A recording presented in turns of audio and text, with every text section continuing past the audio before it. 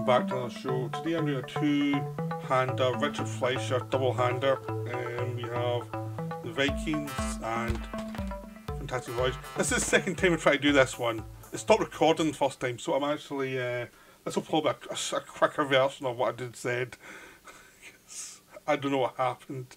It just suddenly, I went to turn it off and it stopped already, and then I looked back and it was like, we just recorded the first few minutes. The worst bits. So, okay, we'll start again.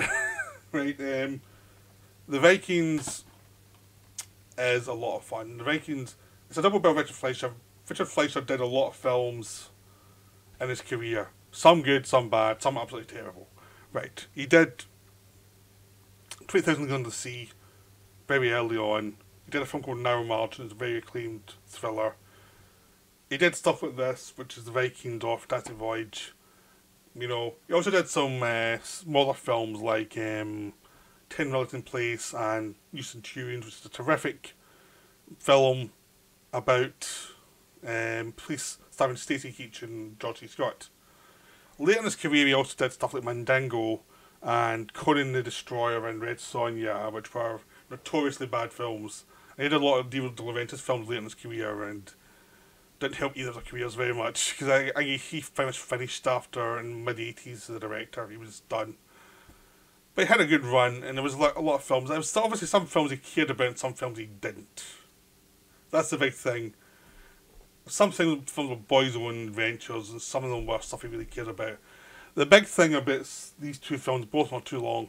That's a big problem with both of them. They're too long, they're too unwieldy in that area. It's like, come on, just get to the point quicker. Is a big thing. I mean, the Vikings, the one thing I say to the Vikings is, you don't need the first 10 minutes.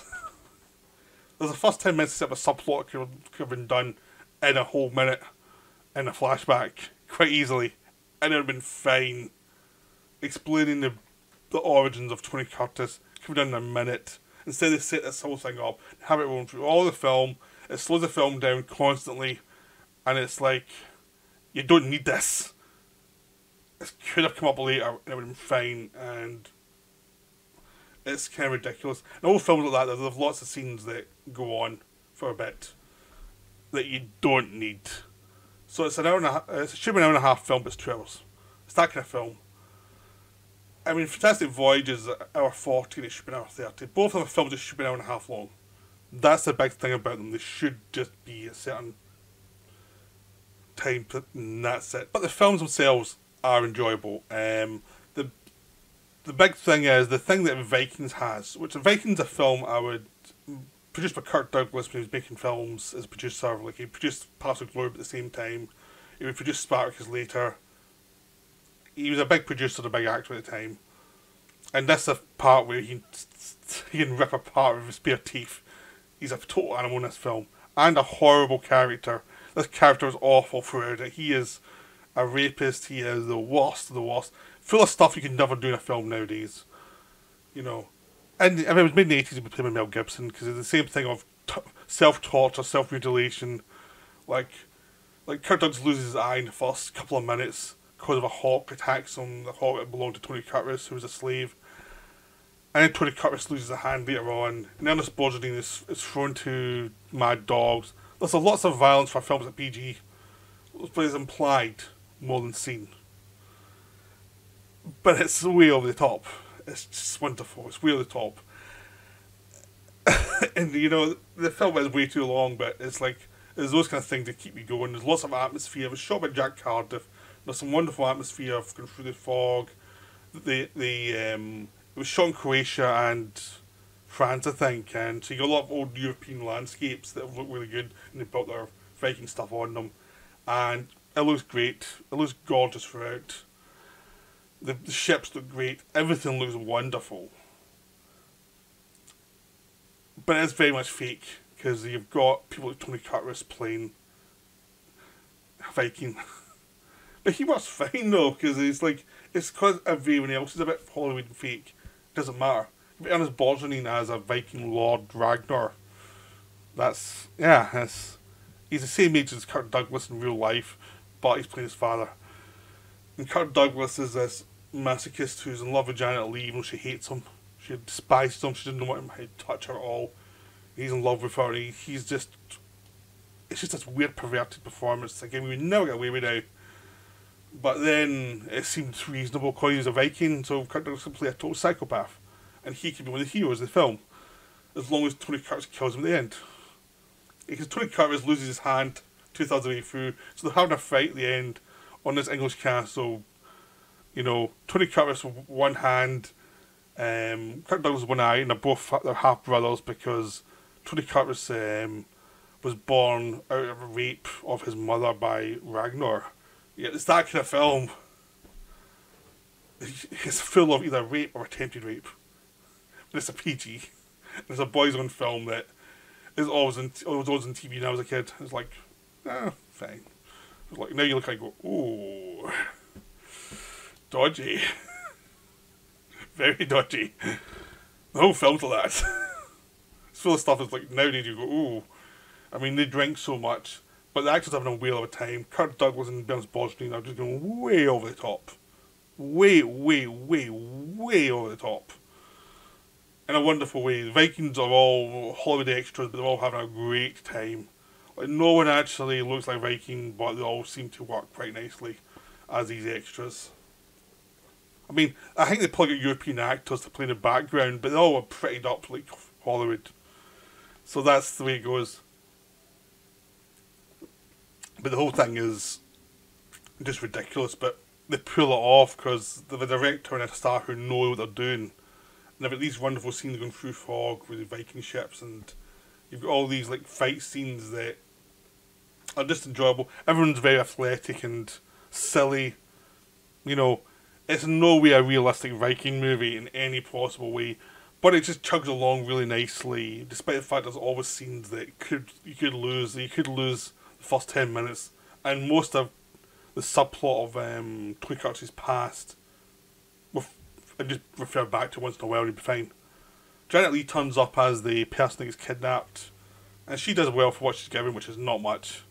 She just has to be the person caught between a total psychopath and Tony Curtis, who's the straight man of the film. He has to keep the straight line forward of the film going forward and let everyone else overact, which he does fine. Not his best performance, not his worst. He was in other better films running about this, like Sweet Smell Success. He's an underrated actor, but he was at a time where people like Marlon Brando and Montgomery Clift and Paul Newman coming up that were much more method actors, so Curtis was viewed as a lightweight in comparison to them. Because he's much more of a Cary Grant mould. So, all this stuff happens.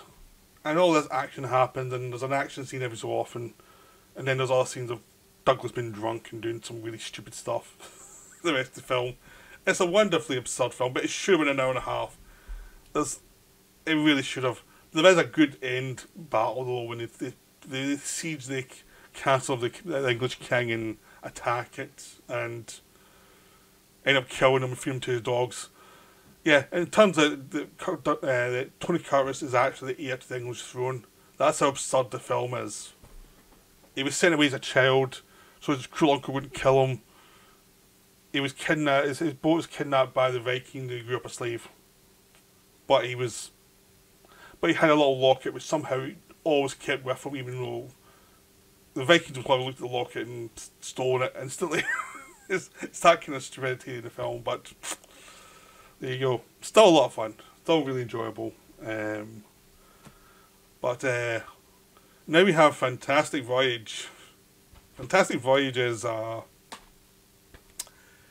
it's a silly film. It's a silly film that doesn't admit it's a silly film, but it is a silly film.